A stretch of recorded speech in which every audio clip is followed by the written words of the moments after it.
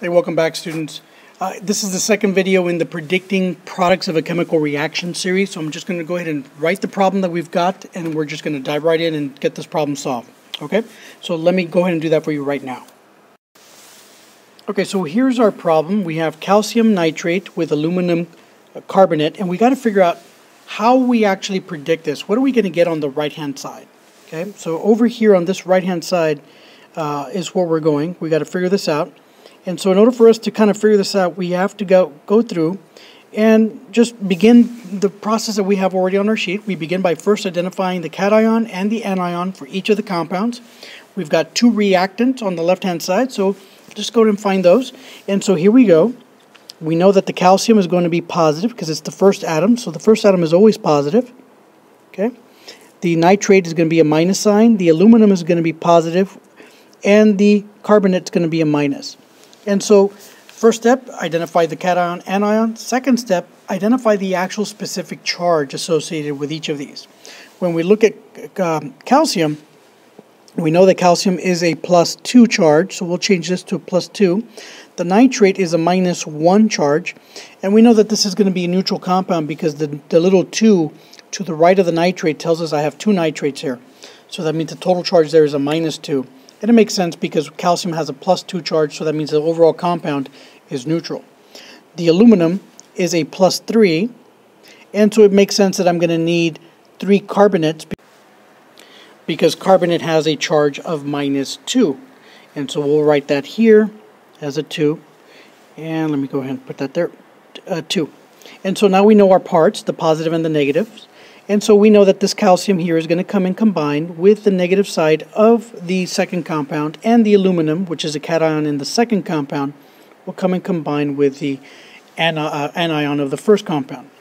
Going and writing now our reactions, these little lines just help us kind of keep things visually in place. So we know that the first one will start with the calcium since it's the first cation. The calcium is going to combine with the carbonate. And so we'll have a CO3. And then it will also combine and form for the second cation, the aluminum, we'll go ahead and combine with the nitrate. Okay, so at this point, what we need to do at this point now is just to make sure that we transfer over the charges, and we'll do that now. And so the calcium is going to have a +2. And let me go ahead and write that better for us.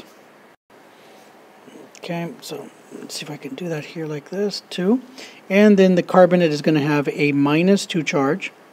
And the aluminum on the other side for the second compound has a +3, and the nitrate has a -1 charge. And so now it's time to actually balance, or not balance, but rather to ask if the compounds are neutral on the right side of the predicted part. And so the calcium +2, carbonate -2, that's a neutral compound. Now we turn our attention to the aluminum nitrate. Aluminum has a charge of +3, the nitrate has a charge of -1.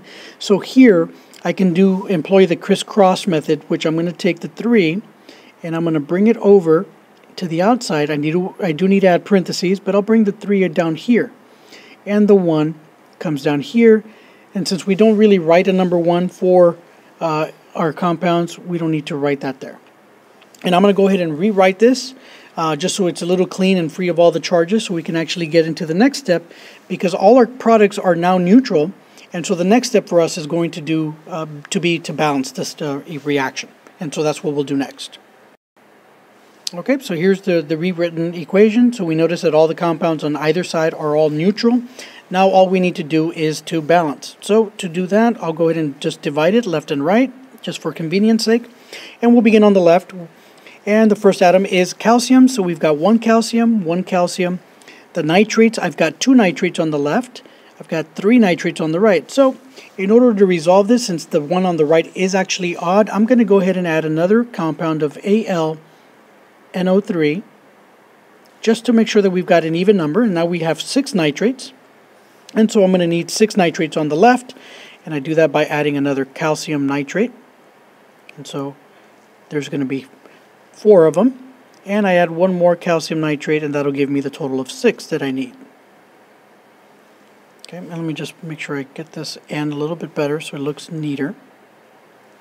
And so there's our 6 nitrates. Now, turn our attention to the calcium. I've got 3 calciums on the right, and so I'm going to have to come over here and add 3 calciums on the left. excuse me, I had 3 calciums on the left, I need to have 3 on the right. So I'm going to add another calcium carbonate. That's 2 calciums. 1 more calcium carbonate is the 3 calciums that I need. So far my calciums are balanced, my nitrates are balanced. I need to turn my attention now to the aluminum, and I've got 2 aluminums on the left. I see that here, and 2 aluminums on the right, and so we're good there.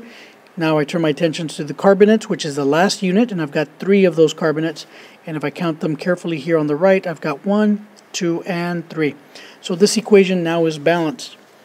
All I need to do at this point is to go through and count the actual compounds that are here, or the groups. And so I've got 1 group here, 2 groups, 3 groups, so that means that my coefficient number here is going to be a 3. Go to the aluminum carbonates, I've only got 1, so my coefficient here is a 1. Going now over to the right side, I've got 1, 2, 3 calcium carbonates, so my coefficient is a 3. And the aluminum nitrates at the very end, I've got 2 groups of those, so my coefficient is 2. And so here is the second part of the predicting the products of a chemical reaction. Hopefully you found this very helpful and useful. Go ahead and subscribe, and we will see you next time.